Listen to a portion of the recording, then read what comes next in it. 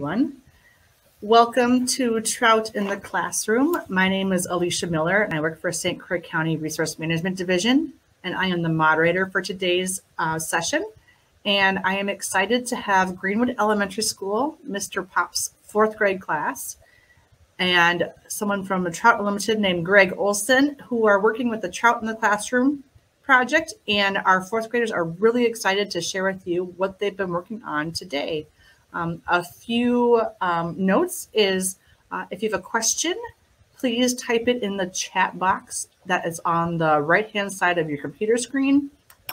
There is a sessions tab. Click in the sessions tab first, and then click on the chat button and type it in there. And then I will let people know when there's a question.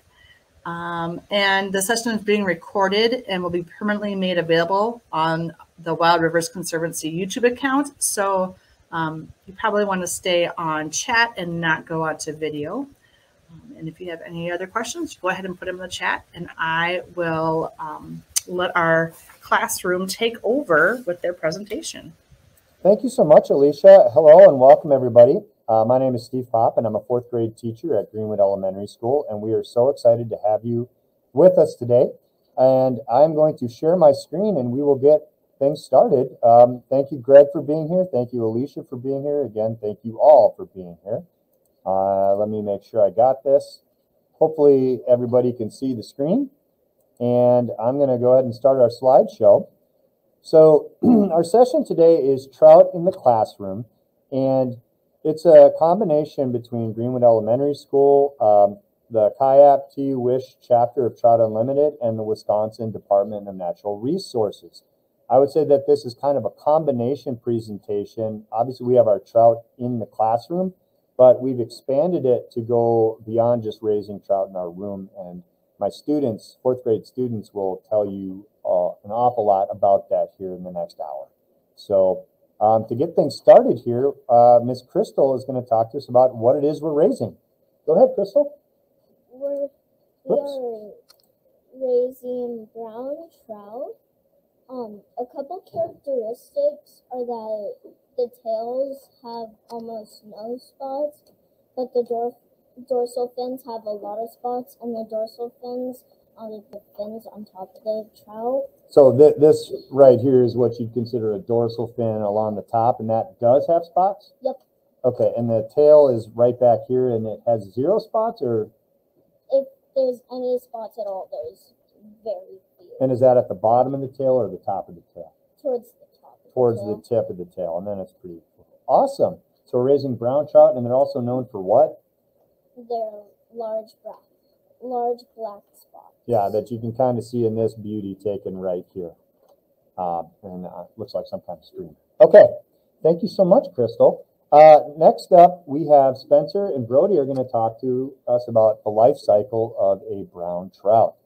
So, gentlemen. Come on up, Spence. The life cycle of a brown trout starts with spawning. Spawning happens between November and February. A female digs a nest and releases the eggs.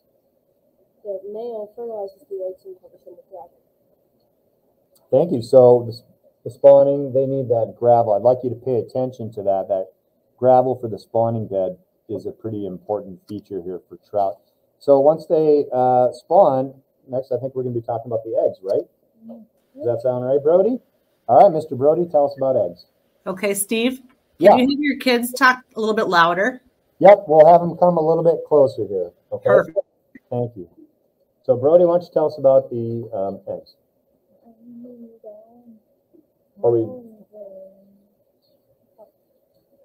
Oh, sorry. So they lay their eggs. Spencer was talking about that. Brody's going to talk about the alvins. Go ahead.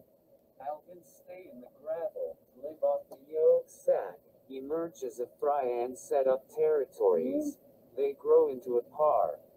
Thank you so much, Brody. So Brody's talking about once the eggs hatch, they develop into what's called alvins, which are like mini fish, but they have almost like an egg yolk sac, which you can kind of see in this picture. Here we've got a better one coming up down the road. But those alvins, they don't need to eat food at that point. They're kind of consuming that yolk sac as they're developing and growing. So from that, they turn into par. Why don't you talk about that? Spencer, come on up. are very territorial. As we sit in our tank, they've been eating each other, and they're called par because when their yolk sac is fully absorbed, they then turn fat. Yeah, so their diet needs change when they absorb that yolk sac. And what we have in our tank, we get them from egg to alvin stage and into par stage. So, and last but not least, Brody was going to talk about adult trout. Want to go ahead and hit that, Brody? Adult trout live in deeper water that gives them shelter and safety from predators and enough food to survive. In the winter, they migrate upstream to spawn. They live 5 to 20 years. Thank you very much, Brody. So as those trout grow, their nutrition needs grow, and they're able to handle deeper water and utilize more of the stream. So that's a little bit of information on the life cycle of a brown trout. Thank you, gentlemen. So as we're talking about the life cycle of a trout and how to identify a trout, we thought it might be important to try to figure out how you can identify a male trout from a female trout, especially as a trout fisherman. That's always kind of fun. Did you catch a boy or a girl? So Manny's going to talk to us about that. Go ahead, Manny. The difference between the male and the female adult brown trout is that the male trout has a hooked jaw, and the female has like a rounded nose. So if we take a look at the picture here, the one on top would be a male because it has that. This is a mature male. It has a more pointed and that hook in the bottom jaw. Or if you look at the female, it's more rounded. Okay, that's fantastic, Manny. What else can you tell us about how you could identify a male from a female? The male's color on its belly is a golden brown color, and it's different from the female's. Because the female's is more what? White. Yeah, so again, this is a good illustration here of a more golden belly with the hooked jaw versus a more pale underside. So as you're out there angling, and I'll even go back to what Crystal was saying, you can notice on both those dorsal fins, you can see the spots. And on the tail, you can see spots on the top of the tail, but the rest of it's pretty clear. Thanks very much, Manny. Appreciate it. Caleb and Beckham unfortunately can't be with us here today, but they've been doing some research on what is it that trout eat. And so here's a couple of slides that they put together. Go ahead, Caleb. Come on up. They eat things similar to the size, like small plants, and the larger ones eat small mice if they fall into the water. The trout we have in the classroom are eating each other and the special food that we provide for them. In the wild, trout eat smaller trout, bugs, mice, other fish, and probably lizards if they are small or if they fall into the water. So our class has been pretty fascinated with our trout. We're feeding them kind of a protein mix. If you think of dog food, like little pellets, and then they chop that fine, like they almost put it into a coffee grinder. So when we feed them, it's almost like little pinches of sand, and that's what they're eating. But if they're hungry enough, the one indicator you need to feed them a little more is they'll start to attack each other because they are predatory. And that's been something that's been kind of fascinating, hasn't it? So talk to us. What are some of these insects here that you chose to put on here? Well, 90 of what trout eats is in the water. Trout will eat flies if you get too close to the water or if they're on the water. The reason the trout are eating each other is because they can't find food or if it is easier for them. The fish will eat crayfish, worms, ticks, water creatures, insects, midges, hellgramate, and stonefly, amongst many other things as well. So I wanted to pay attention to this thing you said that, again, from a fishing angler standpoint, trout eat 90% of their diet, they're feeding in the water, underneath the water on these small aquatic invertebrates and what have you. And only about 10% of their diet comes from things they're slurping at the surface. Is that correct? All right, thank you. So again, they'll eat anything from a midge to a mouse, depending upon their size. And of course, we've unfortunately had a couple big trout eating their siblings. So next, we have Mr. Ashland wants to talk about how long we're raising the trout in our classroom. Come on up, Ash. We got the fish at the fish hatchery at November 10th, and we will release them around Memorial Day at like May 27th. Yeah, May 27th. So it'll be about 200 days that we are raising the trout. Yeah, and this year in particular, typically, and Greg, you can tell me if this is right, we usually have been getting our trout in years past after the new year. So we'll get them in early January and we raise them into May as soon as the weather kind of cooperates. And I mean, we want to be hiking on a nice sunny day, not on a wet April, snowy, gross day. So typically it's about 5 months that we'll raise them, but this year we got them in early November, so they're getting big. It's been kind of fun. You're right, Steve. We used to get them from a private hatchery, and kind of their time scale was their brown trout were spawning right around the first of the year. Mm-hmm. And now that we've gone to getting them from the state hatchery, they have their fish are spawning in mid-November. So. Yeah, and I have to tell you, the quality of the eggs that we've got this year from the hatchery have been fantastic. So I'm really glad we've made that move. So great. All right, thank you. Speaking of the fish hatchery, Zoe is going to tell us a little bit about that experience. We had a pretty nice field trip to go and explore the fish hatchery. Go ahead, Zoe. So these concrete walls here are called runs, fish runs, and this was at the St. Croix Falls hatchery, and we received eggs, and each fish run has an age class. Yeah, so I think this might have been 1-year-old fish in this run and 2-year-old fish on another, and then smaller fish. They had runs everywhere, and they had brown trout, they had brook trout, and I can't remember, did they have rainbows? Do you remember? I think they had at least like 1 or 2. Yeah, I think they had brooks and browns at the fish hatchery, which any of you can visit anytime. It's really kind of a neat place. Thanks, Zoe. And then this one, so in the last picture, you can see when they spawn. So after they spawn, so this, what is this room here? That's inside the fish hatchery. Yeah, this is the egg incubation room, right? Mm-hmm. And then what is this here? They're called alvins. Mm-hmm. And in the last picture, Mr. Papp was talking about they need to eat that orange sack on them. Yeah, they consume that. Yep.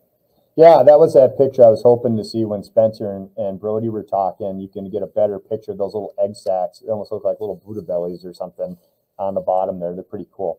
We did not get them at this stage, though, did we? No. What stage did we get the? They were in this stage. Which is? Eggs. Eggs. Yep, absolutely. Eggs.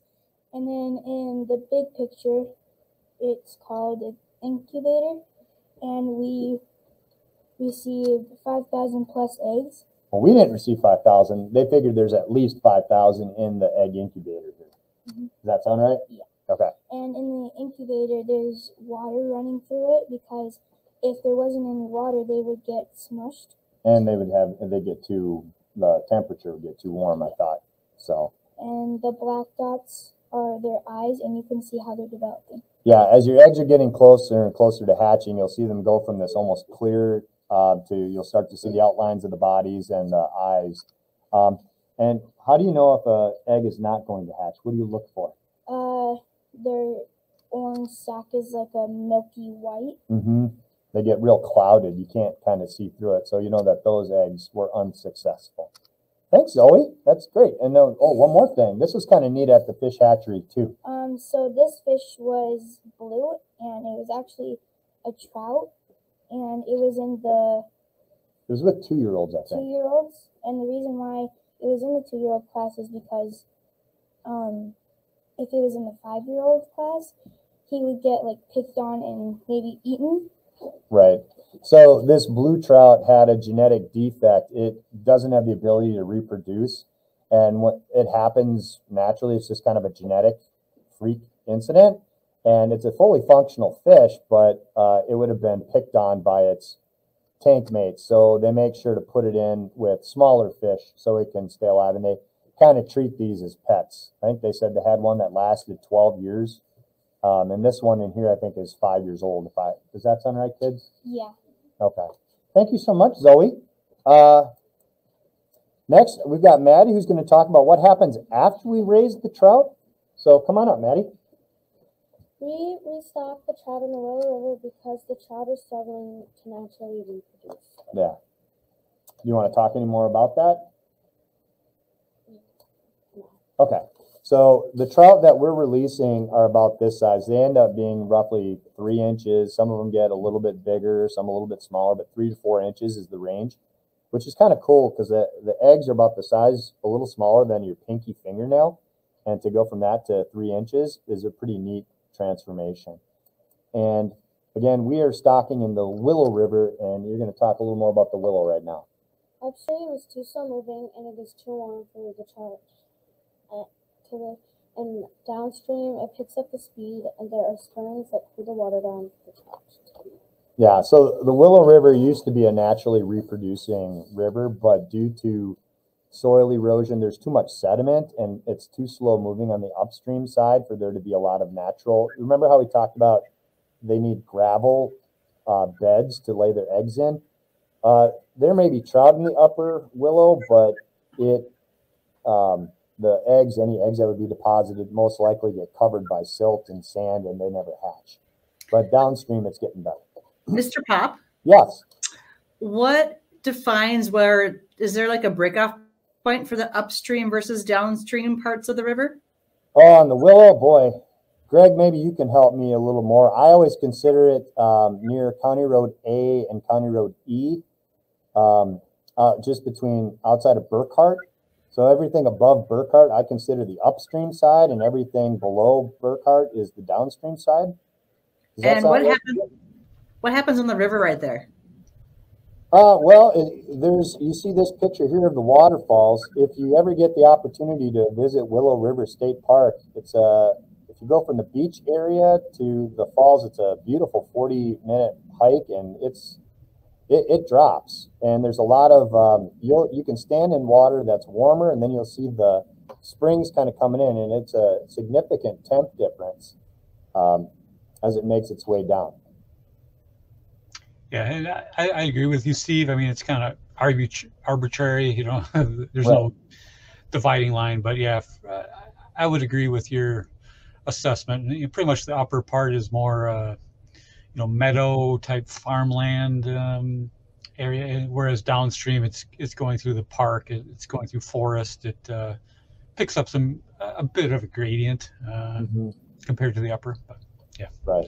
But they do stocking both above that spot and below that spot, if I'm understanding that right, too.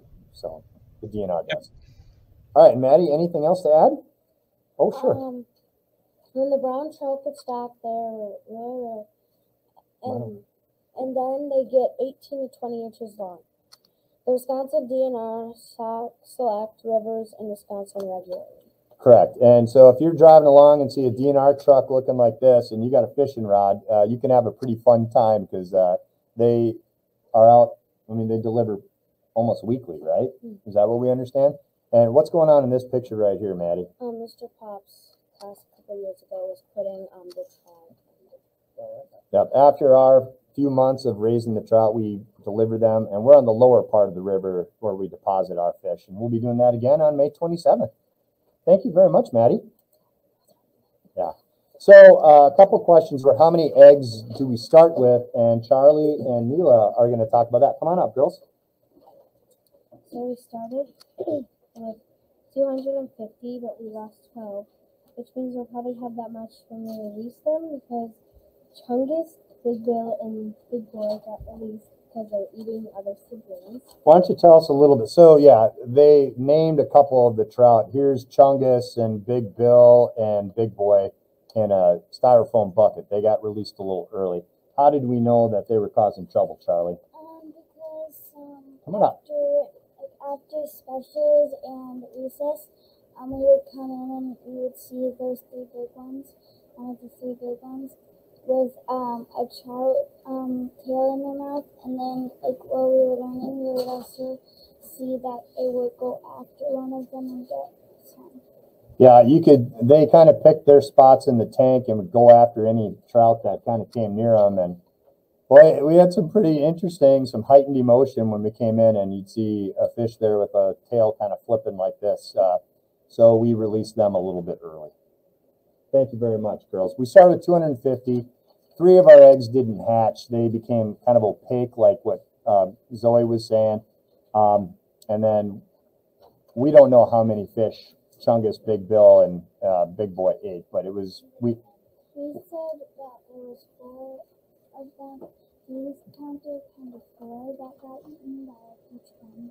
I'll tell you this, we'd come in every couple of days and look like, well, I feel like we have less fish. And we never saw the bodies, and then we started seeing the tails. So Yeah, and then some of them will make the trip, but most likely will so that will be, so we most likely will have 238 fish when we release them. right.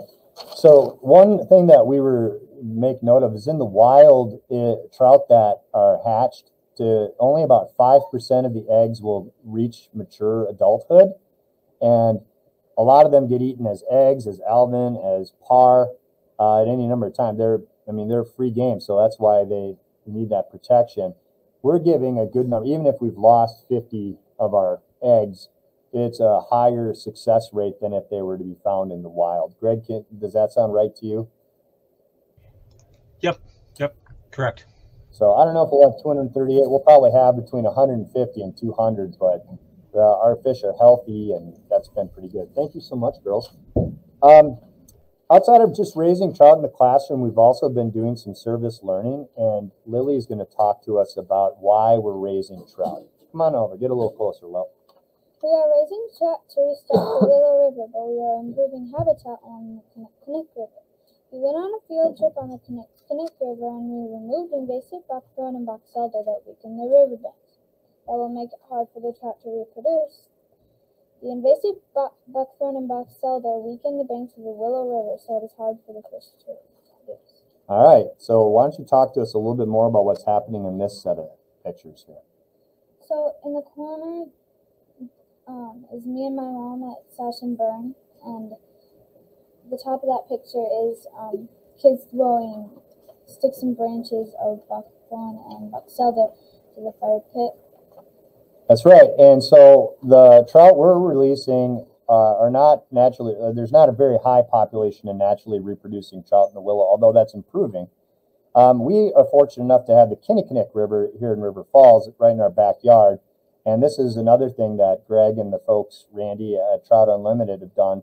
So their volunteers have come out to cut buckthorn and box elder. And the last couple of years, our students have come out for a service learning day to pick up the brush and have big burn piles. And we typically have hot dogs that day and over a campfire and hot chocolate and the likes. And it's kind of neat because the kids have an opportunity to get in their backyard and to come back and see the improvements. And do you want to talk at all about why buckthorn again was a problem? It pushes soil into the river, and it turns into mud, which covers up the gravel. So the eggs that were already laid there cannot hatch because they're covered with so much mud. Right. We're pretty lucky with the Kinnick River that it's a naturally reproducing trout stream. It's got a healthy stream bed, but it's under threat, like with that box elder and the buckthorn. The root systems are shallow, and so that impacts the riparian corridor. More and more of those trees sprout up. They're pretty aggressive. So the Trout Unlimited folk volunteers have been cutting it back and treating it to allow more native prairie grasses, which have a far deeper root system, which strengthens the riverbanks, which again makes better habitat for trout and invertebrates and other organisms to live. Thank you so much, Lily. Speaking of Lily, here's Lily, and now we're going to talk about what kind of equipment you have to raise trout in your classroom. As you can see, I'm doing the chiller, and it looks like that. And we have it so it tries to keep the tank at a decent temperature. What kind of temperature range are we talking about, Lily? 52 through 55 degrees. Right.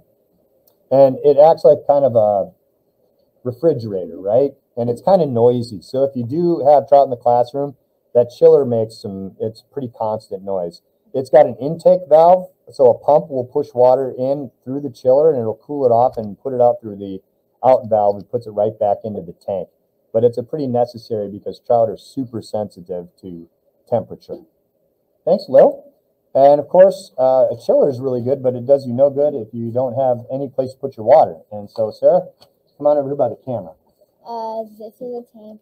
It's a 75-gallon tank, which is basically the same thing we have here, except this tank has a little stand on for it when ours is just sitting on the countertop. Yeah, it's a pretty big tank. It's about 3.5 feet wide and at least a good 18, 20 inches tall. And again, it takes how much water? 75 gallons. 75 gallons. Now, we've had as many as 400 eggs hatched in a year, which we had a lot more fish kill. It was a little more difficult to manage, and the 250 seems to be kind of that sweet spot. Our trout are handling it all very, very well. And outside of the tank, you were also going to talk about another piece of equipment. The bubbler. The bubbler, also known as an aerator. Talk to us about that. The bubbler, well, there's a picture of the bubbler. The airstone bubbler keeps a steady stream of air, which contains oxygen, flowing into the water, allowing the natural bacterial filtration to take place without starving the fish of oxygen. Like humans, fish and other aquarium life forms require ample supply of oxygen to thrive. Yeah, and so if you're a trout angler or a fish angler, if you can find places where the water's turning over and getting frothy, like near that waterfall and whatnot, the trout love, and so do the insects, they love that richly oxygenated water. It's a great place to search for fish. So, and in our tank, that bubbler's running all the time. So, thank you so much, Sarah. All right, Aubrey couldn't make it today, but she was doing research on another important piece, which is a filter. And here's a picture of our filter. It's two little like mesh bags that have coal in them, and we change them about every month. Here we got a couple of boys that are changing one. You can maybe see how dirty and filthy it is.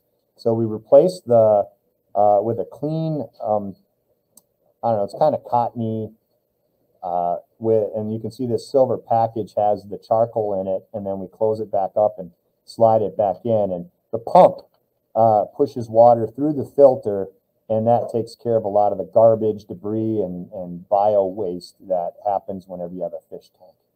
So that's Aubrey's. And the other thing she wanted to talk about was the water. You can't have a fish tank, a chiller, and all that without water. And we use filtered water to fill our 75 gallons. I went to our local grocery store and I ponied up about 20 bucks to buy a couple of these big tubs that are containers that handle about 5 gallons. And we get purified water that goes through reverse osmosis. We found that it really helps with some of our levels that we'll talk about in a minute. And we do have to fill water every month or so. I put in about 5 gallons so that we lose from evaporation and etc. If you use tap water, it's got all sorts of nasty chemicals that are good for us as people, but trout are super sensitive to it. So we like that clean filtered water.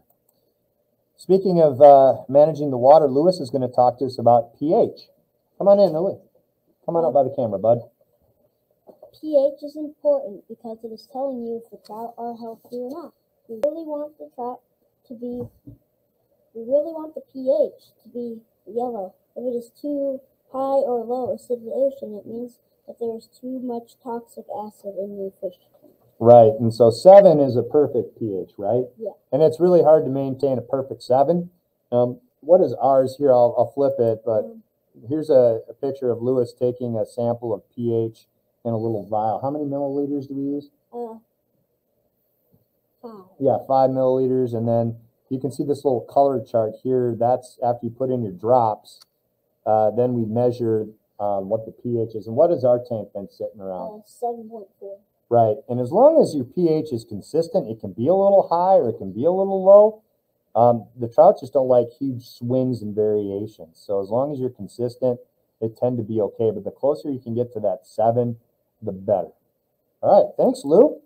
Next up, we have Mr. Zachary. He's going to talk to us about ammonia, another thing we look for in our tank. Ammonia is a poison that kills fish, and ammonia is the worst poison for fish. Ammonia is also known as NH3. NH3 is the most toxic nitrogenous waste found in the aquarium and is capable of killing fish or causing them to be diseased. It is produced by the breakdown of organic materials and by the fish themselves as a byproduct of their Metabolism, right. So ammonia, and if fish go to the bathroom and you can pollute the water again, that's why changing your filter is a pretty important thing. But we measure that because any spike in ammonia can make the fish pretty sick. And once they get sick, it's tough to get them healthy again. Thanks so much, Zach. And again, we take the measurements just like Lewis did for pH. And again, we go back and look at the chart and see kind of how it fits on the ammonia. But we've had 0 ammonia problems this year, haven't we? Mm-hmm. All right, good job. All right, next up we have Reese, who's going to talk to us about nitrates. That's okay. The nitrates help us see if our trout are healthy or not. If there are no nitrates, it is good for our trout because that means they are healthy. If there are a lot of nitrates, that means our trout are not healthy. And they can get pretty sick, can't they? Mm-hmm. Yeah. So again, we take measurements just like the others. And how have our nitrates been? Really good. Yeah, we've had like 0. But I can tell you from raising trout for 5, I think this is our 5th year of doing trout in the classroom. The worst fish kill we had was due to a very fast nitrate spike. We came in one day and noticed like 3 or 4 fish lying dead on the ground on the bottom of the tank, and I picked them up, and it was 3 or 4 one day, then it was 10, and then it was 15. And we took the measurement. We had gone from 0 nitrate parts to a bunch. So, and it took us a good week and a half before we could get the tank back under control and things stabilized. So, again, how do you fix your tank if it's high on pH, if it's spiking ammonia or spiking nitrates? It's getting that good water that we talked about and replacing water. That's the best thing that we have found in our classroom. Thanks, Reese. Mm-hmm. All right, so I'm going to turn things over here to Greg, who's going to talk about how Trout Unlimited has really helped us a lot to get situated here. Okay. Thanks, Steve. First off, I'd like to give a shout out to your entire class. Great job so far. I've learned a lot. Awesome presenters. And in general, your entire class does a great job raising these trout every year. So keep it up, guys. Great job. So Trout in the Classroom has been around for 30 plus years now. It started out in the Northeast United States. It reaches 100,000 plus kids annually across the United States. Promotes hands-on STEAM learning almost year-round. Now it's November through May. There's the obvious environmental aspects of this project, but I've seen from Steve's class, I've seen artwork, I've seen writing. They're using math to calculate different things. Of course, the chemistry. The kids were showing the water chemistry stuff, and it's great. They've got this kind of real world application,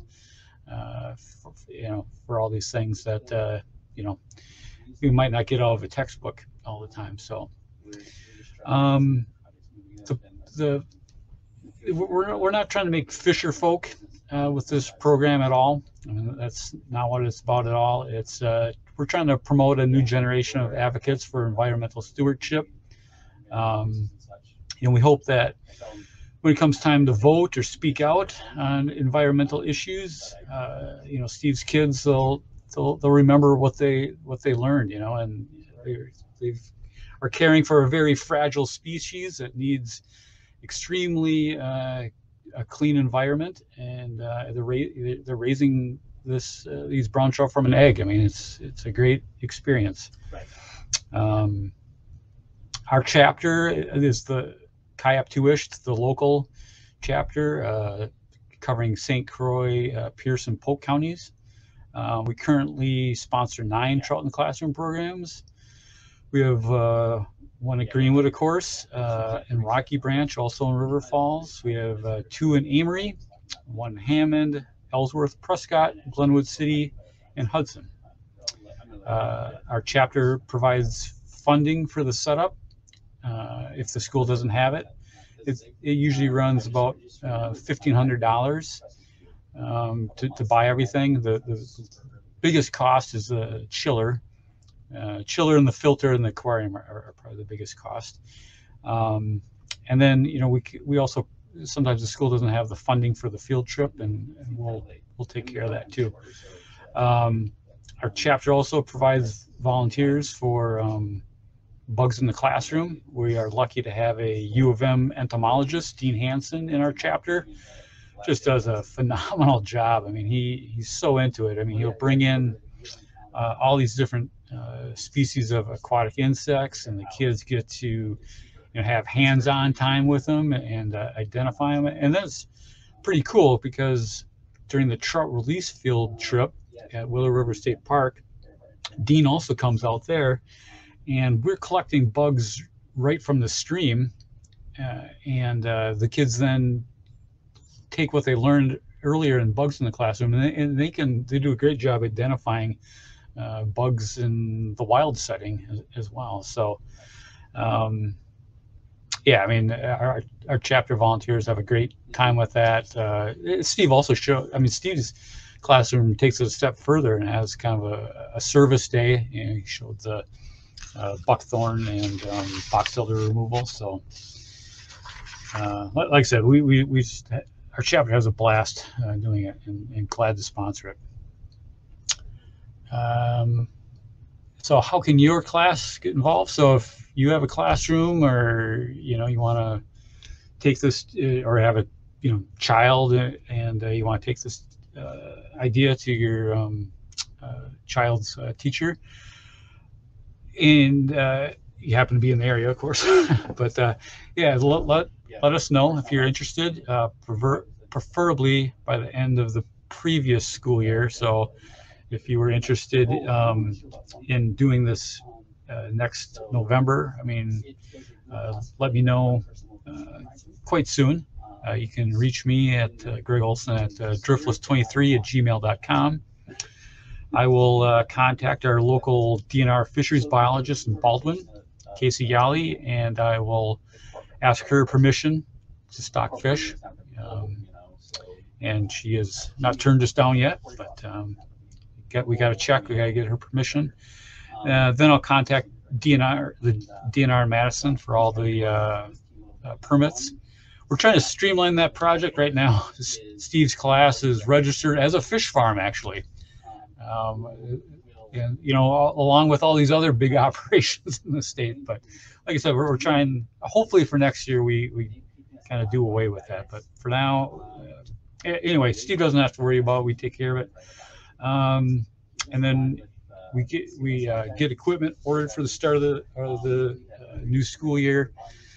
We did have some issues with that this past year, getting Glenwood City going. That was a new program. Just, you know, with everything else, there seems to be a shortage of everything, including chillers. Who knew? But so earlier the better, I guess. And then Steve's class already touched on it. We get the eggs in mid-November from the hatchery, and then we do the bugs in the classroom program, usually between somewhere in April and May time frame, and then the fry are released at Willow River State Park, generally sometime in May toward the end of the school year.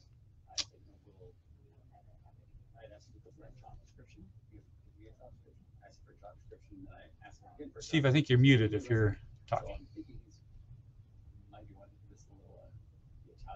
That's funny that I got muted. All right, thanks, Greg. Thanks so much. I'll go back to the share.